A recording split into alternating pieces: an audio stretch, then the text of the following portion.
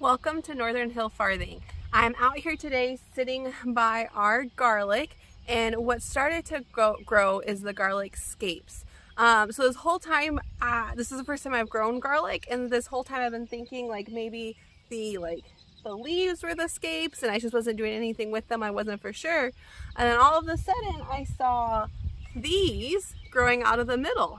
And I realized that these are what the scapes actually are. So that's what we're going to be doing today, is harvesting these scapes. What my plan is I actually want to cook these with some carrots tonight. I found a recipe for that, so that's what I'm going to be doing for dinner tonight. And then also I'm going to be harvesting some of them. So I already cut this one off. I just used a pair of scissors and I went down and I cut on the garlic as far as I could, but where it didn't damage any of the leaves here. And I saw that you're supposed to do the ones that are already kind of windy, and I've read them they're kind of like bangle bracelets. And so that's what you want to do. And so you can see this, and then you can see the flower part here. So what you do is you break that flower part off, or cut it off. We're going to cut it off. So just cut this off. I don't think there's anything you can do with this part yet. Not for sure on that one though. I need to look into more of that. And then all of these here, this is all bendy. So this is all good part of the garlic scape. But when I get to about here, it's a little bit harder to bend. And I've read that that's more like the woody part of it. So then what I'm gonna do is just take this and cut it right about here.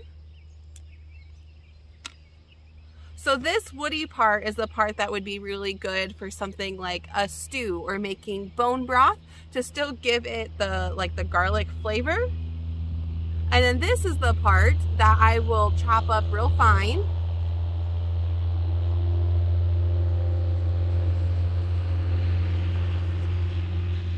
Okay, now that loud vehicle's gone, that will chop up real fine, and I will put in our cast iron with our carrots to cook it up to give the carrots a garlic flavor.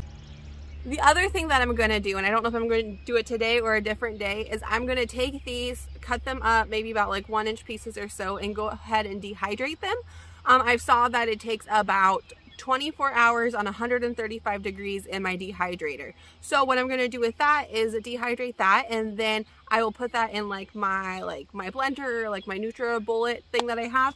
And then that will turn into our garlic powder. Then that way we will also have garlic powder from this, and then hopefully over the next year is really what my goal is we won't have to buy any garlic powder until next year when we grow more garlic.